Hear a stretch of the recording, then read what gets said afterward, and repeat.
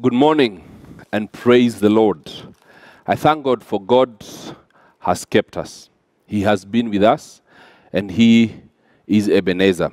We can testify of that. And let me also encourage you to focus not on the cloud, but on the silver lining. As we begin the scripture, let me ask that we open our Bibles to the book of Leviticus, chapter 26. That's where we'll read from. But before them, let me ask that we may stand on our feet in honor of the reading of God's word. What a privilege and an honor that we can own the scriptures and read them as we wish, even declare them publicly. We bless God for that privilege and opportunity. So let us pray as we pray for the reading of God's word. Father, in the name of our Lord and Savior Jesus Christ, we thank you this morning for the gift of life. We thank you for the gift of health. And this morning, Almighty God, I pray that you will speak to me and through me. May your word correct, teach, and rebuke us, Almighty God. Father, in the name of Jesus Christ, may you be also an encouragement to us, O Lord. Jehovah, in the name of Jesus, we also thank you for the offering that has been given for the furtherance of your kingdom here on earth. Jehovah, I thank you for the tithes, for the offerings, and for the first fruits, Almighty God. I thank you, Jehovah, in the name of Jesus. May you receive them. May this act of worship, may you receive it, Almighty God. May you receive that which your people have given, Almighty God. What we have given, for it's from our hearts and with joy. Father, there are those who desired to give, but had nothing this morning. Father, I pray that you will bless them, that next Sunday they will be enjoined together with the rest of us, Almighty God, in this privilege and opportunity. In Jesus' name we pray. Amen. So Leviticus chapter 26 and from verse 1. And I'm reading from the NIV version. Leviticus 26 and from verse 1. Do not make idols or set up an image or a sacred stone for yourselves. And do not place a carved stone in your land to bow before it. I am the Lord your God. Observe my Sabbath and have reverence for my sanctuary. I am the Lord. If you follow my decrees and are careful to obey my commands, I will send you rain in its season, and the ground will yield its crop, and the trees of the field their fruit. Verse 5. Your threshing will continue until grape harvest, and the grape harvest will continue until planting, and you will eat of the food you want and live in safety in your land. I will grant peace in the land, and you will lie down, and no one will make you afraid. I will remove savage beasts from the land, and the sword will not pass through your country. You will pursue your enemies, and they will fall by the sword before you. 5 of you will chase 100, and 1,000 will chase 10,000, and your enemies will fall by the sword before you. I will look on you with favor and make you fruitful and increase your numbers, and I will keep my covenant with you. You will still be eating last year's harvest when you have to remove it out to make room for the new. Amen. I will put my dwelling place among you, and I will not abhor you. I will walk among you and be your God, and you will be my people. I am the Lord your God, who brought you out of Egypt, so that you would no longer be slaves to the Egyptians. I broke the bars of your yoke and enabled you to walk with heads held high. In Jesus' name we read, Amen. Please have your seats as the Lord ministers to us through me. This morning, I want to challenge you on the place of worship in the heart of God. God takes worship so seriously that he set up, of the 12 tribes of Israel, he set up an entire tribe. Their sole purpose of existence for the Levites was to serve at the temple, but before then, at the tabernacle. And this was it. That's all they did. That's all they did, cascading downwards from the great-grandfather, the grandfather, the father, and the son, and onwards. That's all they lived for. It's not that one son became this and the other. No. If you're a Levite, that's what God has called you. It's a lifelong ministry. As in, that's the call over your life as a Levite. And I want to challenge us today, friends. If that is how serious God considers worship to him, that he set up an entire tribe, I want to challenge you. On Sunday morning, taking seriously the worship of the Lord, the God who set up worship, where he set up an entire tribe and took it very, very seriously. I've seen people who take it very lightly. You know, they can watch it whatever time. The Bible says, friends, that let us gather together. Let us not, in Hebrews 10:25, do not give up the good habit of meeting together, even if it is online and it is not in a physical sense. Let us gather in that hour as River of God Church. Let us have church together. Let us encourage one another as the day of the Lord draws near. Let God know that, yes, I am not in church physically, but the place of worship, the place of the service is sacred for me. And that's a personal choice. It is personal to everyone. Because I'm telling you, friends, you can be screaming on top of your head, you know what, I honor God, I love him with my time. But when it's service time, you're not there. You know, you can't be a serious, obedient Christian and you don't honor the place of church, the place of fellowship. It is an integral place. And I'm not saying that that place will replace the place of you giving your life to Jesus Christ, or you having quiet time with the Lord alone, reading the scriptures on your own, praying on your own. But there's a place for corporate prayer. And God took it so seriously that he set up an entire tribe, the Levites, and that's all they did. They owned nothing. They didn't have any other jobs. They didn't own land, nothing. They were paid out of that which they served there for generations and generations and generations. That's how serious God takes worship. And then, you don't just wake up. He didn't just wake up and say you will worship on whatever day. And he says this, that you should take that day seriously. Here, scripture reminds us in Leviticus chapter 23 and verse 3. The Bible says this, friends. There are 6 days when you may work. So the Lord is reminding us that there are 6 days that you may work. Leviticus chapter 23 and verse 3. There are 6 days when you may work, but the 7th day is a Sabbath of rest. So God calls us to have a day of rest. And I'm telling you, some of you who are looking down on the day of rest, you start getting ulcers and high blood pressure because you don't have a day of rest. And we were created to have a day of rest. Even God, on the 7th day, he rested. And he demanded of us to rest. That in these days, when he was saying this, in the law of Moses, if you broke the day of Sabbath, you were killed. You died. And remember, the children of Israel were even taken to captivity because so that the land will have rest for 70 years. It's that serious that it is imperative for us to have a day of rest.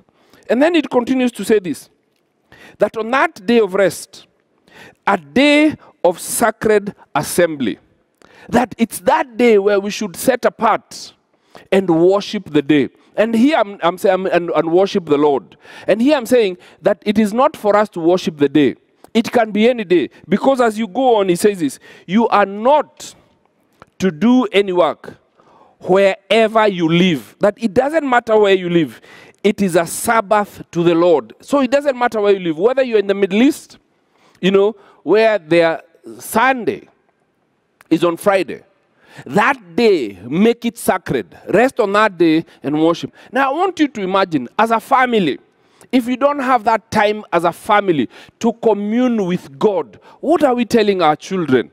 That church is not important. We go when it is convenient. When we are able to, we go to church. It is not a must. That's what you're saying. Because communication 65% of communication is nonverbal. What are you saying by the actions that you're presenting before your children, or even your neighbors, or even your husband, or even the people who have come to visit you on that day?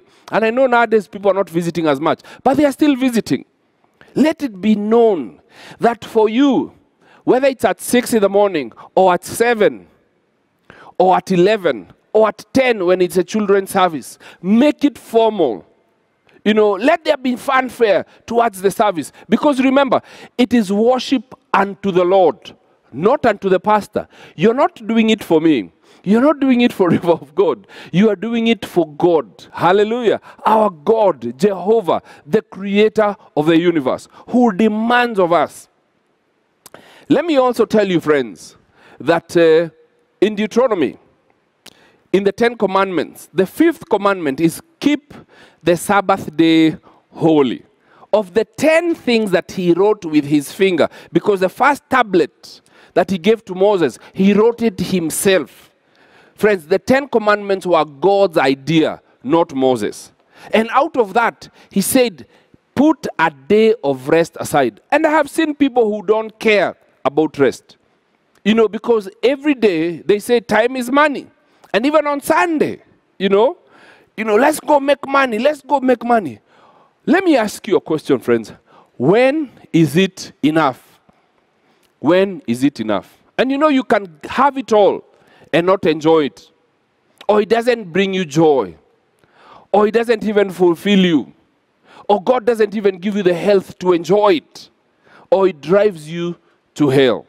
And I pray that we shall honor God, even with our time and in our worship. And this is just a reminder for us that even if you are at home and you're not coming to church physically, remember this, you're still worshiping a living God.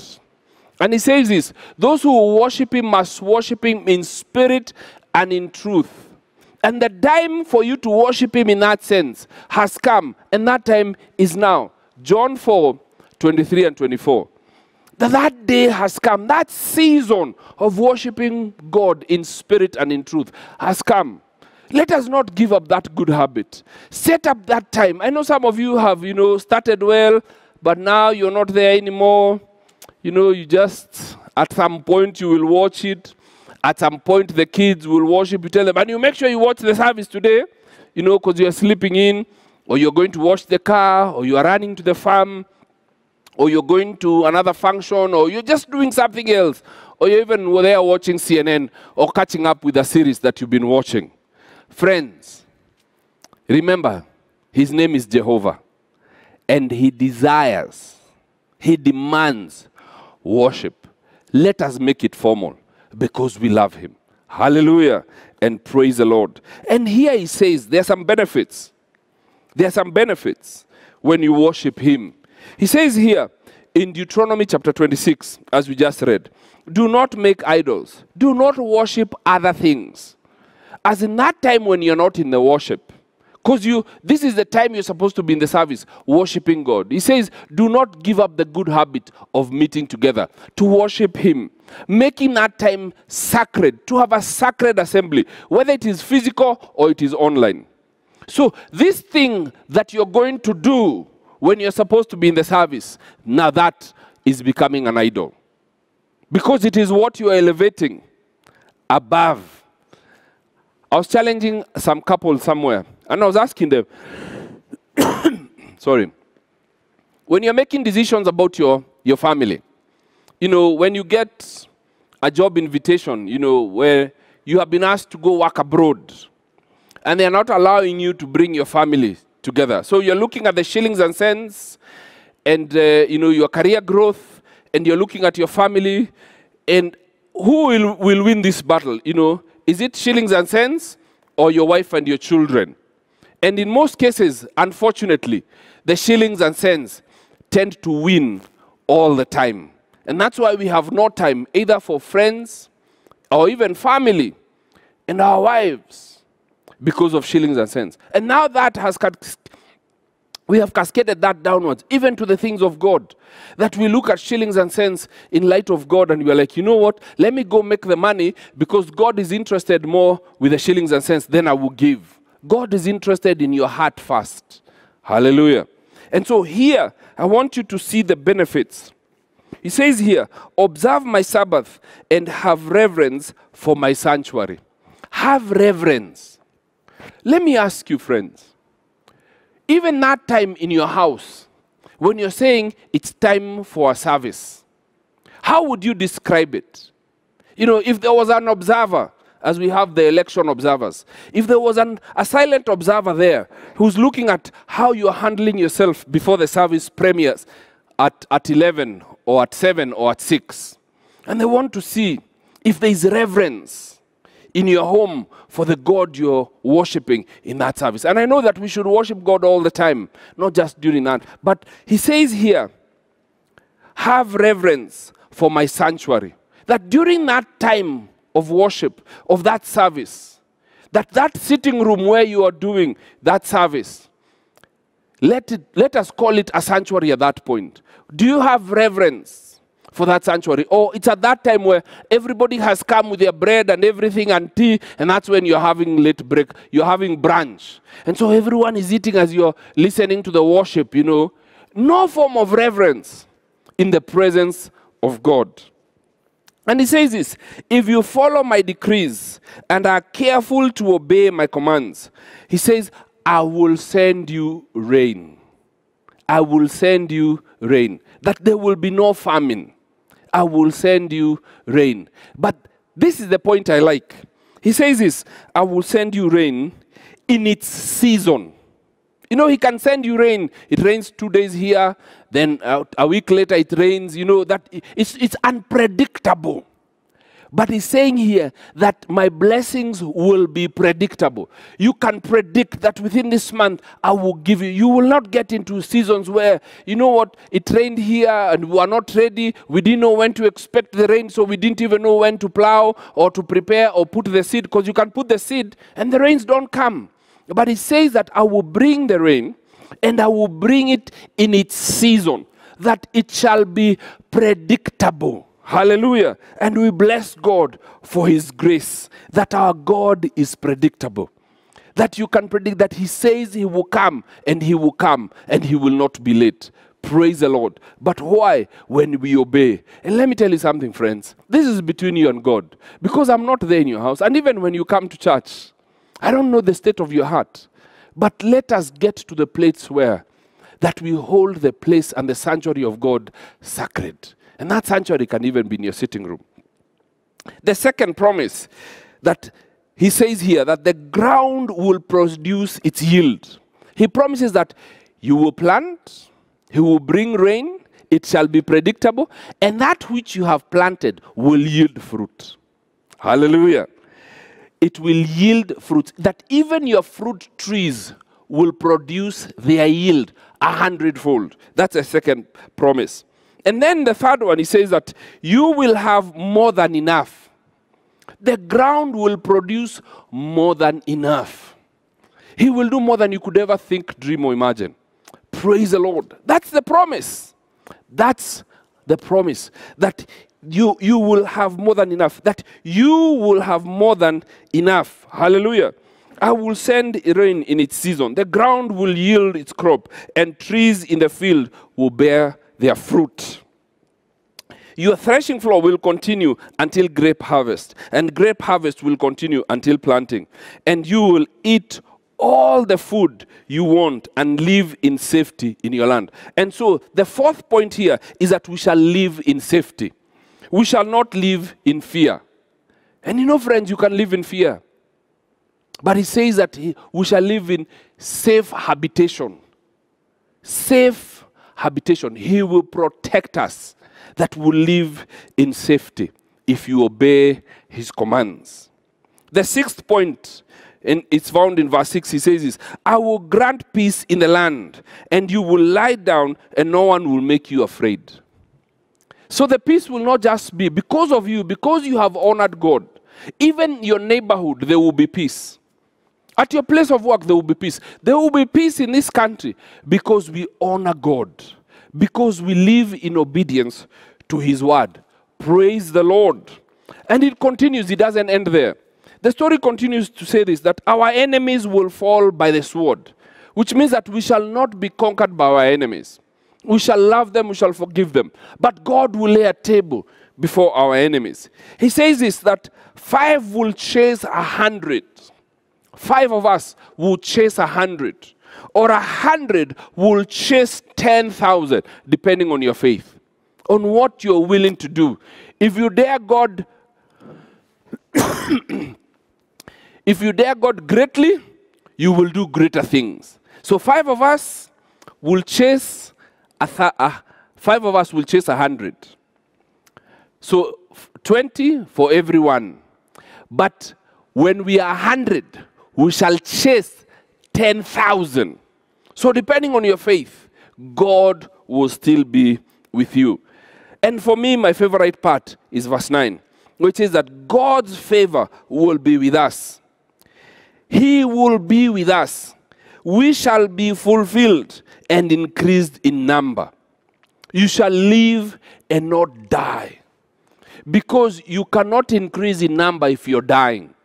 So it means that you shall live and not die, even in this season, in Jesus' name. Hallelujah. Yes, you might be affected or even infected, but you will not die, because he's promised us here that we shall increase in number in the name of Jesus Christ. He continues to say, in conclusion to this portion of scripture, that you still will be eating last year's harvest when you have to move it out to make room for the new. Hallelujah. That there will be so much that you will have to remove what you had last year's harvest, because you haven't, as in he will give you more than enough, more than you can consume, so that you will have to move it out to create room for new harvest. What a blessing. What a blessing. What a blessing. But only if you do not make idols or set up an image or sacred stone for yourselves, and do not place carved stones in your land to bow down to. And let me tell you something. You can worship your work when your work replaces the things of God. When your work replaces the place of God. Chasing the things of this world. And it is possible. And it is easy to do that. And you can get yourself there. And I want to tell you something, friends. Right now, you be the judge of how you're handling things. And all of us come from different churches, because I know there are people who are not part of River of God, who go to other churches. What time is a service in your church? And it's that hour of your church, that your church service is, that you will be faithful to that which you are called to as a local assembly, where you gather with your fellowship, you gather with the members of your church, you gather with your pastor, you gather with your family in sacred assembly, where we are saying we are worshiping the Lord. In this house, we worship the Lord. And I'm telling you, you will never beg for bread. You will live and not die. It says here, when you set apart that day. And I know, and here we have been reminded in chapter 23. In chapter 23 of Leviticus, that there are 6 days when you may work. There are 6 days that you may work. So on this one day, give it to the Lord. Dear friends, I beseech thee, I beg you, give God a day in your week where you rest from your troubles, from your work, but also in sacred assembly. You lift up your hands in worship.